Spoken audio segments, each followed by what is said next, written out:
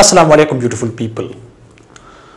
Today I will discuss civil engineering facts, especially for construction, which should not be changed.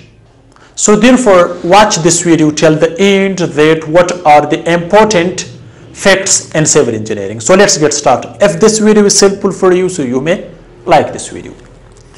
Remember guys, the first one is especially for lapping. Okay, so lapping not allowed for what? Okay, so lapping not allowed. So what is lapping? You can see guys, this is one steel rod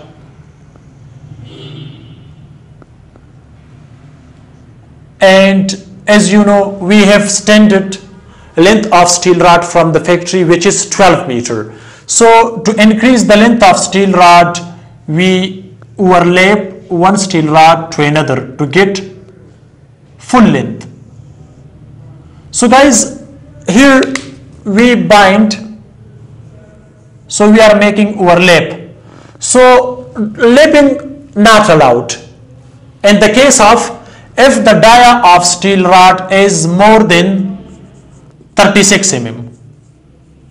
So for more than 36 mm dia, lapping is not allowed. Then what we can do with this to increase the length? So for this we will do welding. So here we will provide, or we should weld. Okay, so do welding for overlapping. So therefore lapping is not allowed. So this is civil engineering fact which should not be changed. So if you want to overlap, so it can't work properly, right? So this is the first fact. The second one is guys,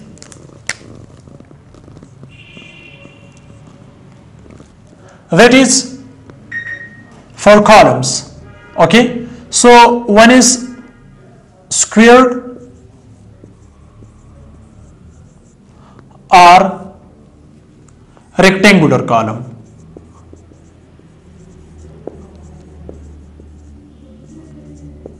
For square and rectangular column, this is the fact in civil engineering that use minimum 4 steel rods, longitudinal rods. 4 steel rods should be used. 4 steel rods. And if you have the rectangular, so also use minimum 4 steel rods. Minimum 4 steel rods also in the rectangular column. So if you have circular column, remember, so for circular column use minimum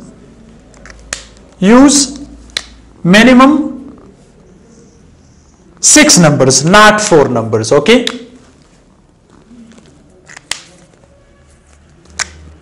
one, 2, 3, 4, 5, 6. So use minimum 6 number of steel rods. Okay, now the fourth one is specially, the third one is specially for steel dia, steel diameter. Remember, for square column or rectangular column or for circular column, okay, don't use less than 12 millimeter. So the steel dia should not be less than for square, rectangular or circular column less than 12 millimeter. Okay, so here with this also we have lateral ties. Lateral tie or helix. Okay, here guys you can see. Now remember that the dia of lateral tie or stirrup and beam, it should not be less than 6 millimeter. This is also civil engineering fact. It should not be less than 6 millimeter. Or 1/4 of longitudinal bar. 1/4 of longitudinal bar. So if you do 1/4 of longitudinal bar, if the dia is less than 6 millimeter, then don't provide, because you will take 6 millimeter, not less than 6. But if it become increase from 6 millimeter, then decide the bigger dia. This is the other fact. Okay. Now come for the fourth one, for concrete cover. Okay, so for cover, concrete cover or clear cover. So for column, for circular or rectangular, for anyone, so the concrete cover, this one, guys, you can see, so the concrete cover should not be less than 40 mm, or you can say 1.5 inches. Okay, this is the other fact, especially for concrete cover.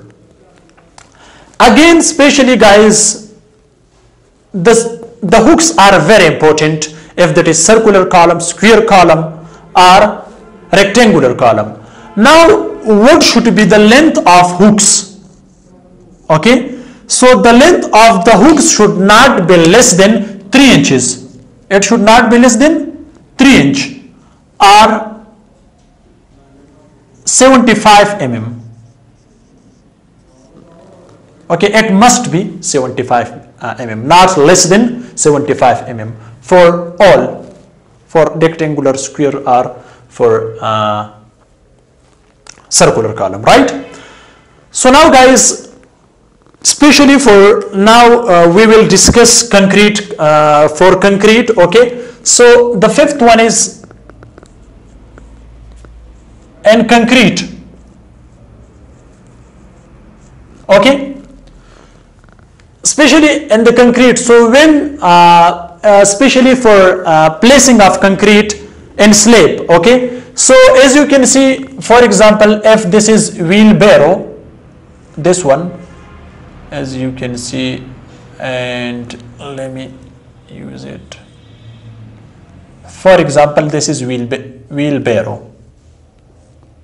Okay, so here we have concrete. Okay, so this vertical height during placing of concrete, it should not be more than 1.5 meter. Okay, for example, here this is slab. Okay, so this is RCC slab or beam or anything. Okay, so the height should not be more than 1.5 meter, because when it will make segregation, bleeding, so that is not best for the, or this is not good for the slab or for concrete. Okay, it can decrease the strength of concrete. Okay, so this is the other one. Again, in the concrete, guys, remember, for slab, so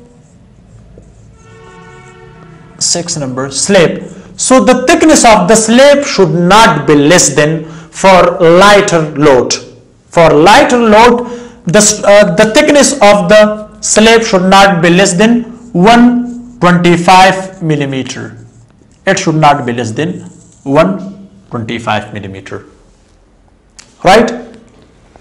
Here guys, also especially for raft foundation, especially for raft foundation, and also in slab when we are using double mesh in mega projects. So there guys, we are using, seventh, we are using chairs. Okay, so the chairs, as you can see, for example, this is a raft foundation, so these are steel rods. Okay, to maintain the spacing for upward mesh and downward mesh. Okay, we are providing here what? Chairs like this. Okay, so the chairs dia should not be less than 12 millimeter.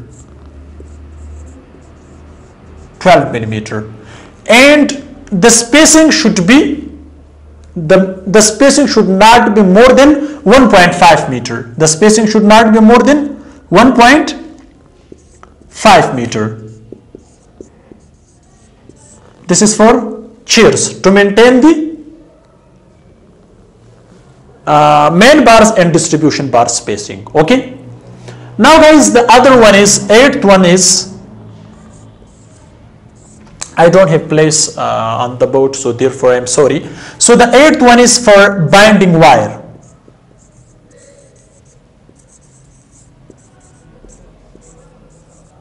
Remember guys, to keep the spacing of main bars, distribution bars, for stirrups, for lateral ties, we are using binding wire. Okay, so like this we are using binding wire. So therefore, how much binding wire is required for the slab, beam, column, or for, okay, so these are binding wires. So remember guys, from 8 to 10 kg binding wire is required for 1 metric ton. Means for 1 ton we required 8 to 10 kg binding wire. So remember this main point. Okay. Now guys, the 10th one is here. Let me erase these. The 9th one is, sorry, okay, for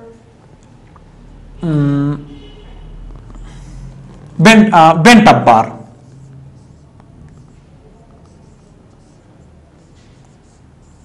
Bent up bar. Okay, so guys, here you can see this is bent up bar. So this angle, okay, it should not be more than 60 degree. Okay, so from 45 to 60 degree you can keep the bent up bar or crank bar, you can say. Okay, but here if you don't have the structure design, so this bent up bar length should be provided, or this bent up bar should be provided with the distance of L by 4, where you can get this length, this one. Okay, for example, what is L? So from start to end, or the span is length from one column to another. So L divided by 4, it will give you some value, so that value will be a length of bent or crank bar. Okay, or you can provide here this length from one span. Right, now guys, the last one is, the 10th one is for spacing of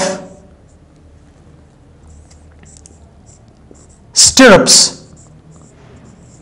Okay, as you can see guys, this is the beam long section. So here, for example, here this is the column and this is other column. So guys, what should be the spacing of stirrups? Standard spacing. Okay, so near its support, where we can provide lapping length or crank bar to resist shear stresses, because shear stresses are maximum at the end of the support, so therefore we provide bent up bar or crank bar, because it resists also cracks, because due to maximum shear stresses the building or beam can provide cracks. To avoid the cracks, we will provide the bent up bar or crank bar. So in that case, the stirrup spacing and the beam should be closely at the distance of L by 4. As I told you, what is L by 4? When you come to the mid, so there you can keep the spacing compared to this one.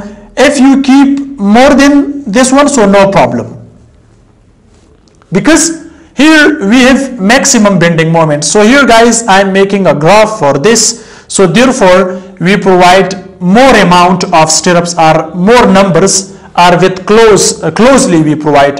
That's why, because when the load comes on the top of the beam, structure load, so it provide the graph, it can give you like this, because here guys you can see same like this one.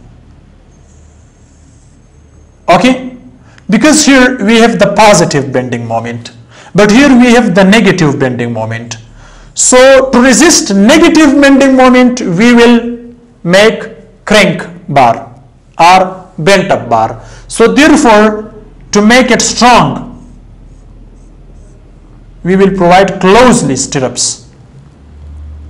Okay, so guys, these are 10 numbers of facts in civil engineering which I have discussed in the front of you. Hope this video can help you. Thanks for watching. See you in next video. Goodbye.